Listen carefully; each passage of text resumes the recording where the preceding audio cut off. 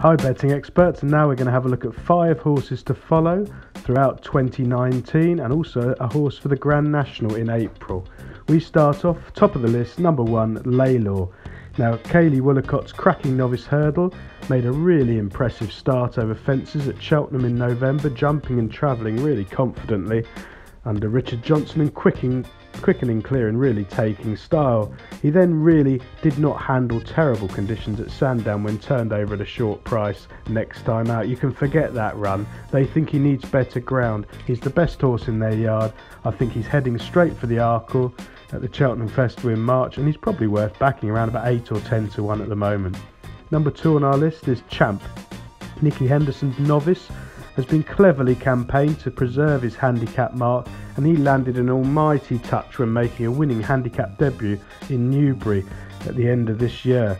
And he's expected to improve into a graded performer with more racing. He's basically a hard puller who remains very raw, and it was incredible that he managed to win at Newbury on soft ground, still reefing and tugging as he turned for home, but tanking into the lead and sustaining the run. That was a remarkable performance. He's been whacked up in the weights, but you'd expect that, and he's a really exciting prospect. I think he'll make a terrific chaser in time.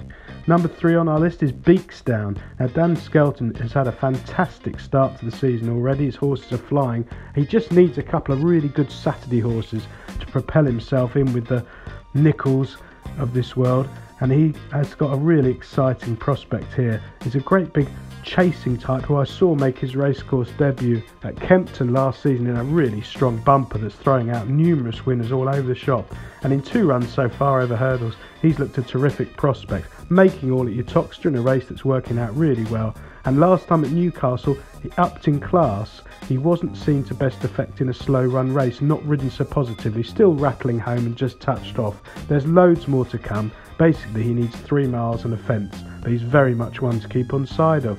Number 4 on our list is Santini. Now this one was turned over at Kempton in a cracking race on Boxing Day, finishing 3rd, but he was just tapped for pace on rapidly drying ground there, and I like the way he stuck to his task all the way up the straight behind the impressive winner. There's loads more to come. He needs softish ground, more of a galloping track and a proper test of stamina. He's a shell of a horse. He's improving. He really impressed at Newbury on his chasing and seasonal debut when thought to be about 80% fit, and the second's come out and bolted out since. Basically, he's just the sort of horse to keep following as his stamina's drawn out, and he's very much one to look out for at either Cheltenham or maybe even Aintree in the spring. Number 5 on our list is a flat horse, Too Darn Hot. John Gosden's unbeaten Dubawi colt improved run in his juvenile campaign, completing a fantastic 4-timer when landing the Group 1 Dewhurst at Newmarket in October. He's got loads of scope to improve. He's a Derby entry, and that is reportedly his aim, and he's just the sort to keep improving as stamina becomes more at a premium. For the Grand National, we fancy Sue Smith's Vintage Clouds. Now this one's a real mudlark. He's unexposed, granted an extreme test of stamina. He's a sound jumper. He keeps finding. Danny Cook gets on really well with him. He's 25 to 1 at the moment for the Grand National in April, and that looks a terrific price to put in your Christmas stocking. Best of luck, betting experts.